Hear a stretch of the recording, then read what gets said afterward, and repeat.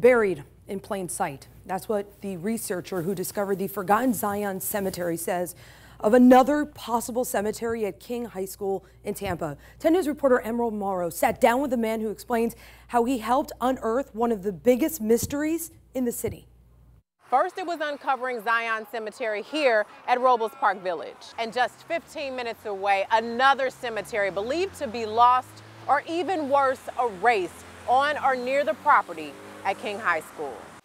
Have you ever noticed when somebody cuts a tree down, professional, they never cut it at the ground. Making it easy for someone to mistake this for a stump. So I just started scratching around. That type of curiosity helped Ray Reed make two of the area's darkest discoveries, lost cemeteries hiding in plain sight. Died February 16th, 1944. For years, Ray has been searching property records and death certificates online, certificates naming cemeteries that were no longer around, depending on who you ask. What kind of humans are we if we can't even respect and honor our own dead? A question Ray kept asking. His answers led to Zion and then Ridgewood, the suspected black cemetery at King High. The school district says there are conflicting records about the cemetery, but Ray feels confident it's there. Both of those deeds have disclosures about the cemetery being on that property, not near that property.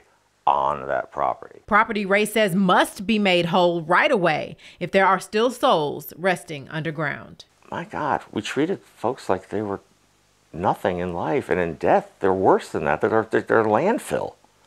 What the hell kind of human beings were we and are we going to be if we don't do something about it?